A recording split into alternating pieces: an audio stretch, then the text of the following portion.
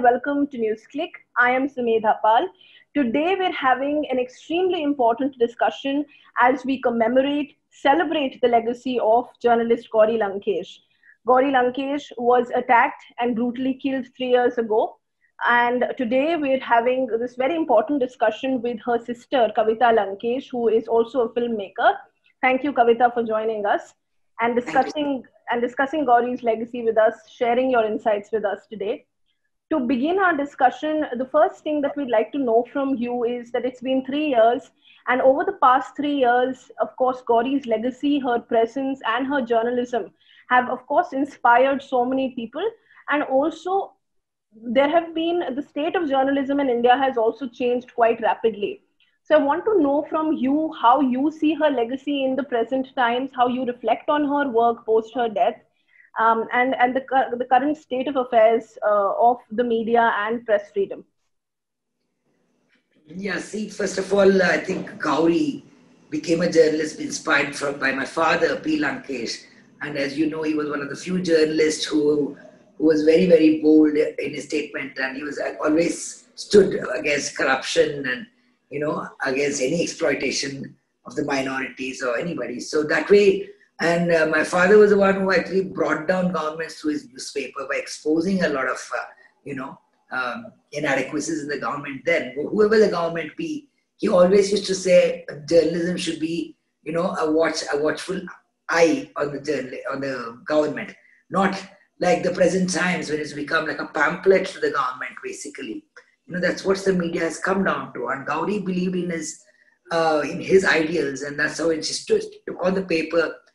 In fact, that was one of the only newspapers which had no advertisements, because my father said, though we could have made much more money at that time, because it was very popular, he said, no, I'm not going to bow down to any advertisements, because then it becomes, commercialized. And also we are going to bow down to all these corporates or even governments, because we are expecting ads from governments to run a paper.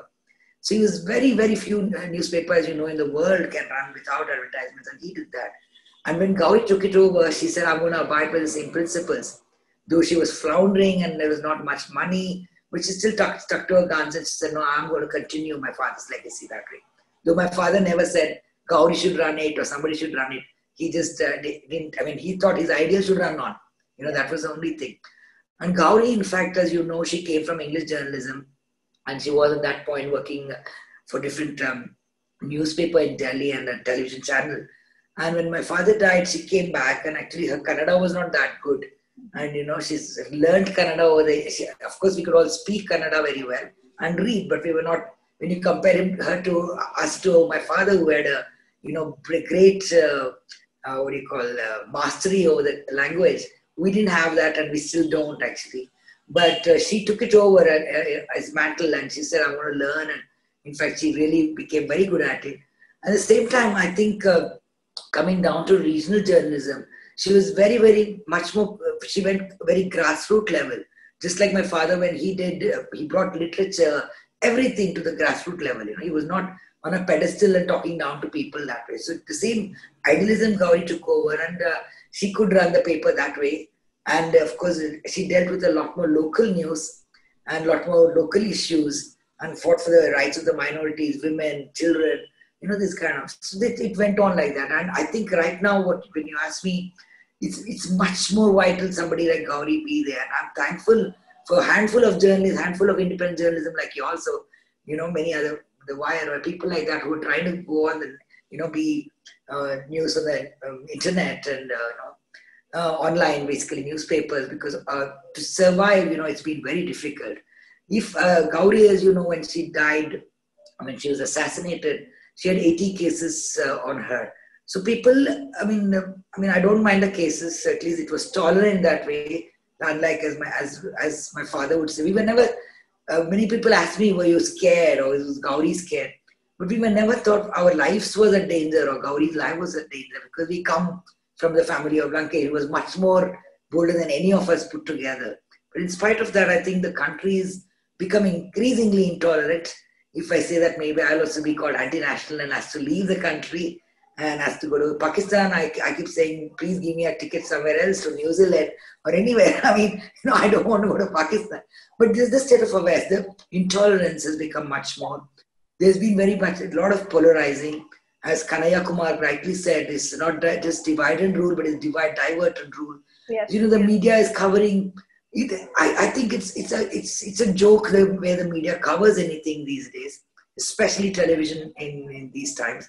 It's in Canada, if you see the whole Corona COVID cases, instead of concentrating on many of the issues which the migrants were put to problem because of the sudden lockdown and everything, they were covering all sorts of nonsensical things. And the kind of music they gave, it became like a horror story.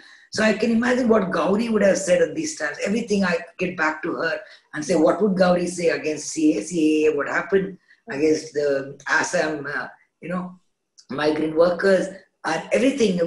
I'm always questioning myself, what would she say in the current scenario? And of course, she would be very, very disappointed, I think, very, very angry and resentful of the whole happenings around our society. Yeah. But at the same time, I'm sure she would have a smile and hope also, like, for the future. Otherwise, you can't fight it out. You can't be you can't protest anything like that without having the kind of question the government, question the media, question journalism ethics itself these days. So this is very important. And these questions keep bothering me, knowing she's not there anymore. And how are you continuing with the newspaper? What is happening over there with the publication? See, publication, I was not involved in it when she was alive as well. And when she was killed, her group of friends and activist friends and few journalists got together and they wanted to start something called Nanu Gauri, but at that time the permission was not given by the central, so they started something called Nyaya Patha, and that's doing all right. But more than that, Nanu Gauri on the net is doing very well. That's doing a lot of readership has been gathering. So it's fine. I mean, whoever does it, it's not like, as I said, it's not a legacy, it's not a property in the sense of physical property where you can bequeath it to somebody. So even my father never expected, even Gauri didn't expect it, but I'm happy that there's still that whole group is there trying to voice out, to be the voice of the marginalized, fight for the rightful issues and things like that. So I'm happy that they're doing a good job. Yes. And of course, the ideas that you mentioned, that it is not a property, it's a legacy that she has instilled in so many of us that who read her, who have believed in her ideas. And the fact to do journalism which is bold, which is questioning those in power. How do you see the kind of religious fanaticism that is taken over the press as well as in the community as a whole? Like you were mentioning earlier, she would smile and she would, of course, be very disappointed. What do you think she would have said in terms of reflecting on the kind of coverage that we see of a lot of things, be it the migrant workers, be it the marginalized communities? Yeah, absolutely. See, for instance, the whole corona, when it started, the way Tabligis were attacked and questioned, and every even in my neighborhood, everywhere, the polarizing was so much that every Muslim was looked at, every minority was looked at with hate and with with the kind of, as it is, we have a social taboos. Social distancing is a bad word, as eventually it happened, that it's physical distancing. We have all come out with social distancing. I mean the whole past, we have been, the Dalits have been, this whole, our country is such that there's always been untouchability, there's always been, difference of polarizing. But these days with the media, it's really, really worse, it's becoming worse. And it's really, people are not worried about the joblessness of youth. People are not bothered about, even as you said, the marginalized workers, the migrants who are left on the road without even getting a free train ticket to their own native place. So these are very, very, very, very disturbing sights and, issues which we have to talk about. But instead, what are we talking about? We're talking about, religion. We're talking about polarizing. We're talking about dividing. We're hating other people. People come, I mean, they say them and us. I said, who is them? Who is us?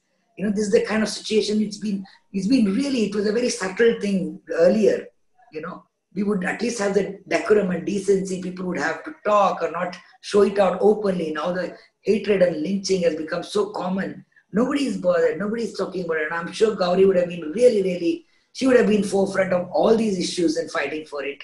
I mean, in the sense, she used to tell me earlier, as I've told numerous times, why don't you come for this protest and that protest? And of course, my protest was in the form of my film, my art, and everybody can't be the same. But after she's gone, I have been to many of the protests, and I have been sitting on the steps of Town Hall, the center place of protests in Bangalore. And yeah, I've been thinking of her, and I hope she's proud of me at some point, a little bit, because I'm not so vocal. Because if something like that, a murder, an assassination can happen within your family, you do get a little weary and scared to talk and voice out. Because you know, as the social media becomes full of hatred, if you post anything, even something as inconsequential as maybe poor migrant worker, why would they put in this position? There's a lot of trolling happening, saying as if you did something, what is up? The hate-filled messages. So I don't know, it's a very, very intolerant society we are living in, and very shallow it's becoming because nobody is going in depth. I mean, Gauri would help me that way, you know, in my scripts or in any social issues or political issues. When I talk to her, she would always tell me, and you know, we would go into in depth about it. So that kind of thing we don't have in our society anymore. We're all armchair activists and filled with opinionated people. So it's very, very dangerous and difficult times.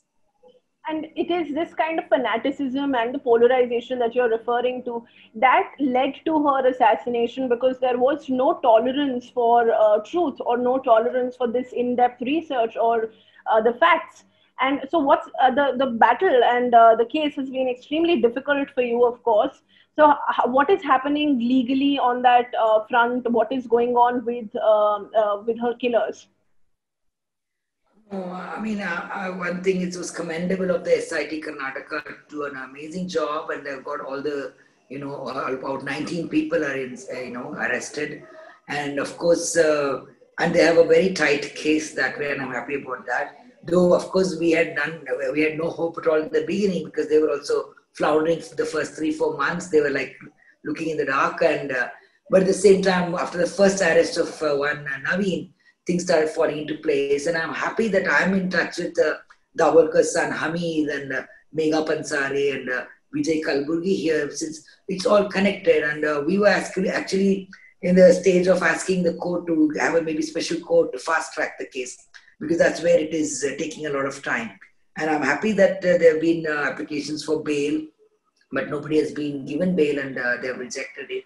I wish the government has which the government really constitute a special court and hear the case faster, because otherwise it can go on for years, as you know, and because it's not just my sister's murder.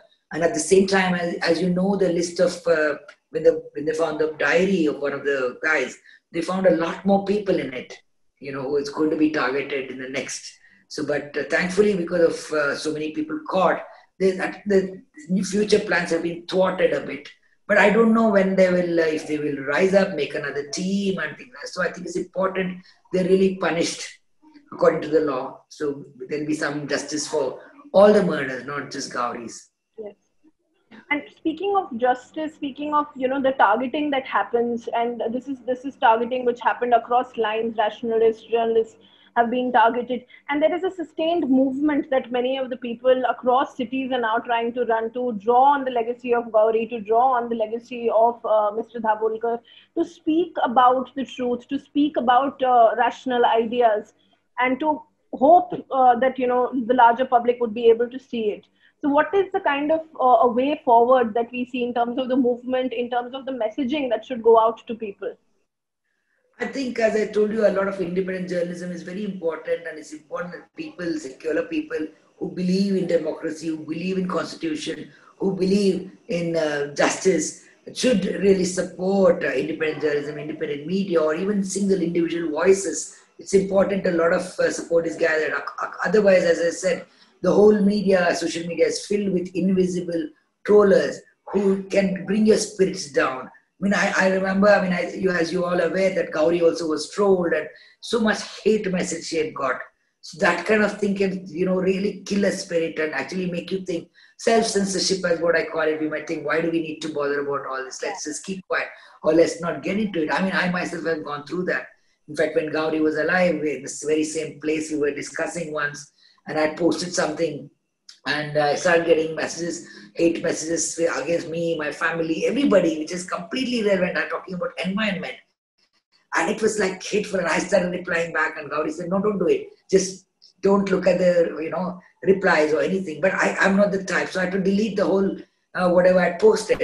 But in spite of it, at least what I believe in, I'm retweeting, reposting, and of course, things I believe in, I have to do it. Though my daughter is very reluctant because she's put it on her this thing. Whenever I tweet, she gets a message. So she says, "Don't do it," you know. So there's a lot of fear in terms because it can happen with anybody's family. A brutal murder like this can really put a fear in your mind. But at least the least we can do is speak about it, I guess.